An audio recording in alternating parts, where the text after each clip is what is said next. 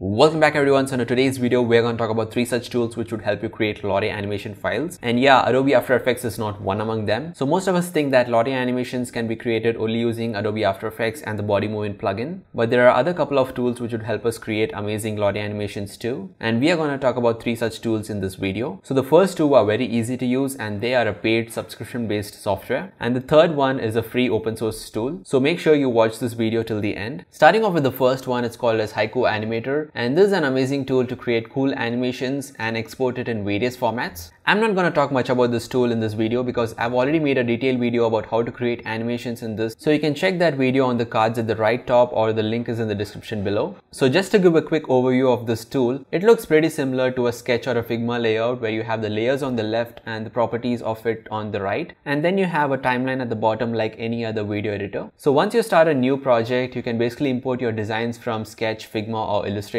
And that would import all your design layers onto this, which you can then start animating using the timeline here by applying different keyframes. So again, if you want to see how to use this in detail, you can check the link in the description below. Moving on to the next tool here, which is called as Flow. And as you can see, this has a very similar layout to the tool that we just saw. You have your layers on your left and you have the related properties on the right. And at the bottom, you have some layer properties that you can animate using keyframes and this timeline that you see here. So let's quickly try to do a very basic animation to see how this works. So once you start your new project, you can basically import your designs from a sketch file or you can use the basic shapes that are available here. So for the time being, I'll just use a circle and maybe I'll use it as a ball to make it bounce on the ground. Let's say this is the ground. So let's do a very basic animation here to see how this works. So I selected a circle. You can go ahead and change the colors and all the stuff here. So what I'll do is I'll take the timeline head here and bring it somewhere around 0.5 seconds maybe, and I'll change the position of this to somewhere around here. So as you can see, once I release that, a keyframe got added and that is basically to show the XY position. So once I try to run this, you can see it already in action. You can use this option here to loop your animation to see it continuously. So once I click on that and I play it, you can see you have your animating ball already, but maybe I'll also try to show that the ball is getting compressed when it hits the ground. So once I reach somewhere around here, I maybe want it to reduce in height here. So something like that. And as soon as I release, you can see the height property got added automatically. And now if I try to play it, you can see it's changing its height. But it's changing height all throughout this path, but I just want the height of the ball to reduce when it hits the ground. So what I'll do is I'll bring this keyframe of the initial height to somewhere around here. So only the height starts changing when it reaches this area here. So you can see that it's changing the height at that region. So now if I try to play it, you can see that is how it works. So once you're satisfied with your animation, just head towards the export button here. And once you click on that, you have a couple of options here. So if you see the timeline, we are just using the move property to create this animation. You can use these other properties also, but in the current example I'm doing, I didn't use any of these properties. So what you got to do is just click on the move checkbox here because we are just using that on the timeline and that is what we want to export. And on these right side options, this is basically the format that you want to export. So coming to Lottie, you have these 3 options, which is Android, web and iOS. So all of these have some supporting features of these properties, but you can go with this web option here. Just click on that and say export.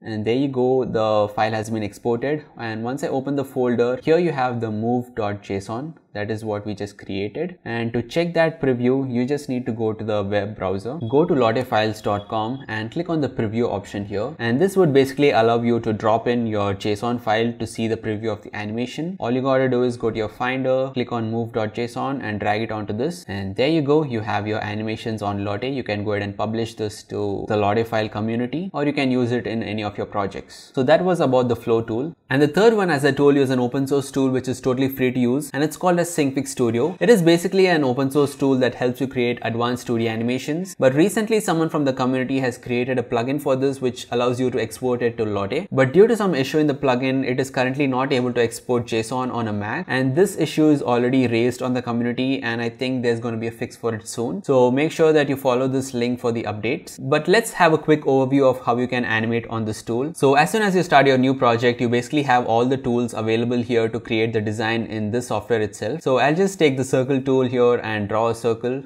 and maybe we can animate this one. So once I finish drawing, you can see the layers are on the right side here, unlike what we saw on the left here. And the properties, you have it here itself, the different brush and all that stuff here. And you have the color options here, and you have the timeline at the bottom and the properties that you want to animate on this side here. So let's start the animation. So now that I have the circle, I'll go back to the select tool here. Maybe I'll place it on the center. And then once you want to start animating, you have to click on this icon here, which says turn on animate editing mode. So once I click on that, it changes to a red icon here, and then you have your timeline activated. Let's say at 24 frames, I want to move it somewhere around here.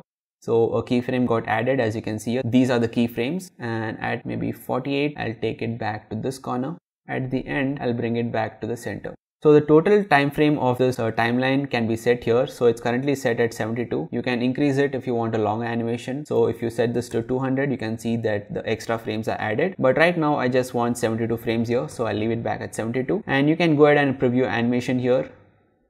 So there you go, your animation is previewed, and you can use this option to loop it continuously. So once you're satisfied with your animation, you just simply need to go to the plugins option here and click on export to Lottie format. Once you click on that, you just need to click on proceed, and that would basically export it to a JSON format. But as I told you, there's some bug in the plugin right now, which they are trying to fix it. That would probably get fixed and you will be able to export it to JSON. So here you can see the complete information about this, and these are the animation that they have done here. And this is the link to check the fixes and all stuff. The community is working on it, so hopefully this would get fixed soon. So that's it for this video, guys. I hope you found this informative and helpful. A quick note here, thanks for all the love and support that you've shown us on YouTube, and we have just recently started our Instagram page, and as you can see here, we are posting some really interesting and informative design bites. So make sure that you follow us there so that you don't miss out these content. And as always, thanks for watching.